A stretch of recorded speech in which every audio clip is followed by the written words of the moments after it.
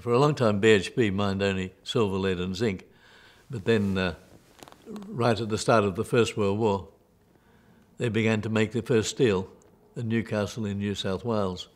And this was not only a major event in the history of BHP, but was also one of the important events in the economic history of Australia. Steel. Today's world couldn't do without it. The big mine at Broken Hill, very rich in the early years. By 1910, the mine's not one of the most profitable mines in Australia, and the directors began to realise that the mine didn't necessarily have a great future. Its great days were over.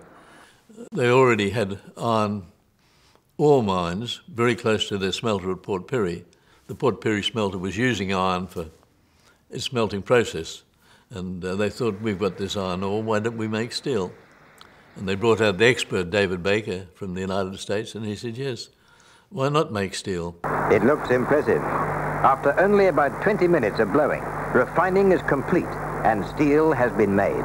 David Baker decided you should really build your steelworks by the coal mines, and you can bring the iron ore to the coal.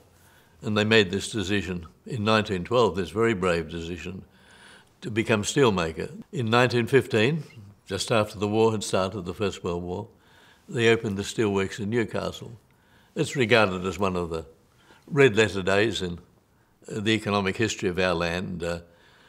In the 20th century, steel was really the essence of industrialisation. You weren't a modern country unless you had an efficient steel industry.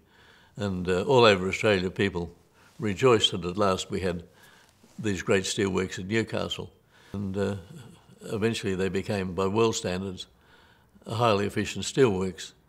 They needed, of course, companies to use the steel, and if an English company or an overseas company decided that it would set up an industry in Australia, BHP said, if you're going to use steel, come to Newcastle. I see.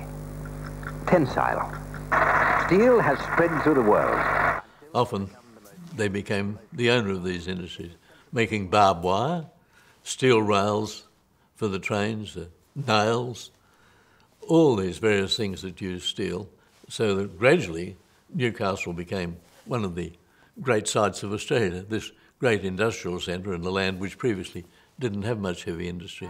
Finished products from the various mills are stacked ready to meet the demands of the Australian automotive and engineering industries. The history of Australia is in many ways the rise of manufacturing in the first half of the 20th century, and at the core of this is BHP. To meet Australia's increasingly exacting demands for steel for today.